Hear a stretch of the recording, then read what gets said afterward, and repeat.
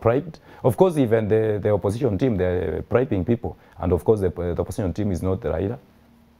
Of course, you know who are they? Still, Ruto said this. Some of the people who are not happy with my visits to this region are not even elected leaders. They must understand that I am on duty whenever they see me traversing the country. But of course, Ruto was not elected. It's the President Uhuru Kenyatta was elected. Ruto is the wife. When you are given a kingdom... Hold on. You're saying he was not elected? When you are given the kingdom as a man, you are the one leading the house. Your wife only just came to support your vision. People might not love your wife, but because they love you, they will elect you. People, they will give you a kingdom.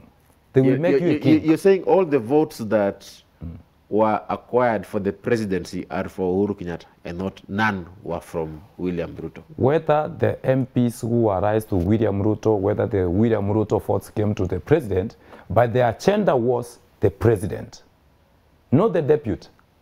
It was the president.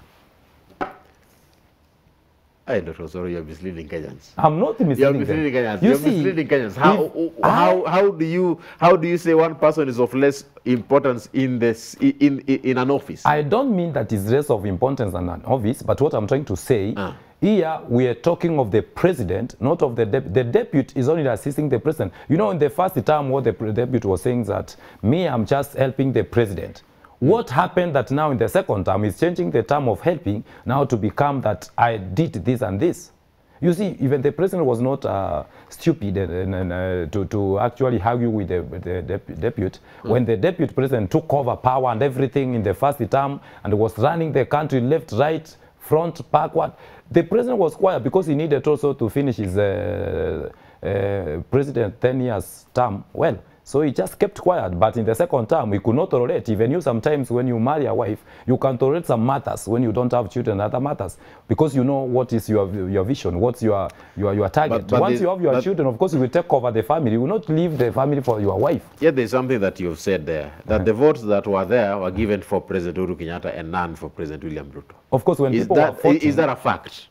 That is a fact that when you are voting for the president, the deputy is only helping. Yes, he might come with a lot of votes, but who was vying for the seat? The question is, will he come with votes? He come with votes. Who was the president? Who was vying for the president? Is it Ruto or the president?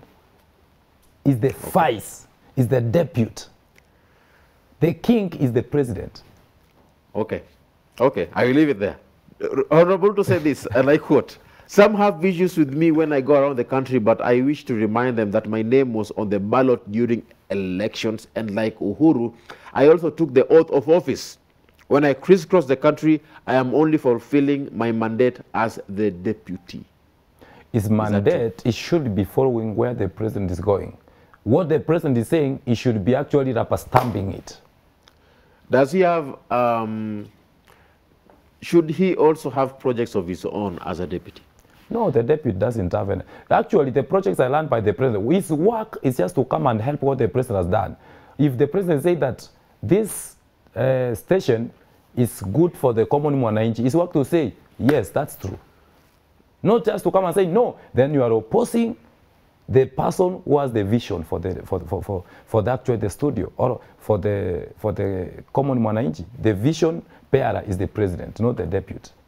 In your family, in your house, is it your wife who is carrying the vision or it's you? Whether the wife has money, whether has the popularity of their family. Of course, when you marry the wife, the popularity of people who will come to the wedding is from the family of wife. Your brothers might not come, even your sisters. But does it mean that it's your wife who made that wedding to be? You are the one who made the wedding. Now that you've brought the whole husband-wife example. Yes. When you are paying bills, of course, the man is the head of the house. That's true. He pays the bills. He pays the bills. Do you have instances where the woman can also pay the bills? Yeah, if the woman pays the bills, does not guarantee the woman to go everywhere shouting and say, you know, it's me who pays the bills. You are paying the bills because you are helping your husband. But she pays the bills. She pays the bills. The same way, just as the president traverses the country, the deputy can also do the same. The deputy does, but on behalf of the president, not as a deputy president. Okay, fair enough.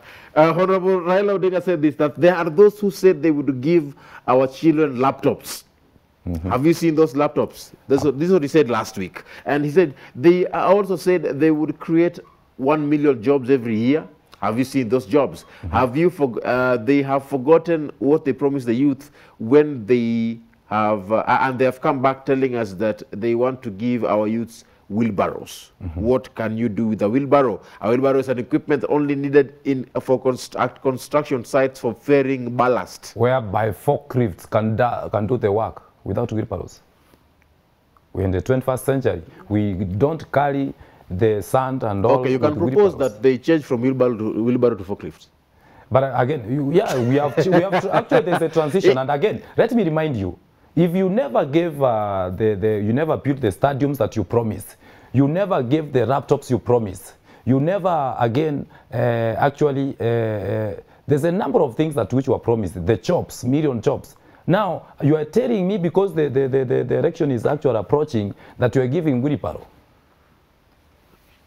I disagree. The issue of laptops? My son is standard 7. Actually, this March is going to standard 8. I've never seen him with a laptop. So if I've not seen it, maybe someone will tell us if his son or daughters come with the laptops. The fact of the matter, the truth is, they never gave the laptops. Those were empty promises. I can say, the manifesto that never fulfilled. When the deputy is saying that, let the guys go to the field and speak their manifesto, he spoke of the same manifesto. If it's, okay, let me now tell you, let me bring this point. If the deputy was saying that is the deputy did not bring the fault to the president, now because the deputy was part of the presidency, now it's framing that the government has not done what promised because of PPI. Him as a person who is not part of the PPI and of the president agenda, what he has done for the common mwananchi, why is he changing the whole idea of laptops, the whole idea of stadiums, the whole idea of jobs to wheelbarrow? That is lowering his actually standard and dignity. Hey. Normal. Yeah. Tell us what you think about this conversation. The hashtag, as always, is why in the morning. Dr. Ari, thank you very much for being part of us today. I'd like to just ask you one more question. All these proposals that you've said that you have so many things that you feel like need to be implemented in this country. Yeah. Have you tried reaching out to people like the deputy president or Raila Odinga or even the president himself, just someone of some office to be able to have these things implemented? I've reached a number of their RIs. Of course, I haven't reached them personally, but I've reached their number of RIs, their peers, and we normally talk. But we have guys who never reason. They believe that they're right. They're perfectionists. Dr. Robert Osoro, a counseling psychologist, an author and a political analyst. Thank you very much, Dr. for finding time to join me this morning. It was a pleasure. The hashtag, as always, is Why in the Morning at Ramagugo at Y254 channel on Twitter. That brings us to the end of this political segment, Youth and Politics. Coming up next, after this break, we shall have a discussion on career development. We shall have a discussion on job seeking, and particularly how to have a good CV. What are the do's and the don'ts when it comes to preparing for a good CV? Preparing your CV for the job market is the discussion coming up. If you have questions, make sure that you bring them out on, as we shall be joined by my guest. He is already in studio. It shall be hot. It shall be interesting. Keep it Why in the Morning. After this break, we're back in a bit. Thank you, Ram, for the opportunity.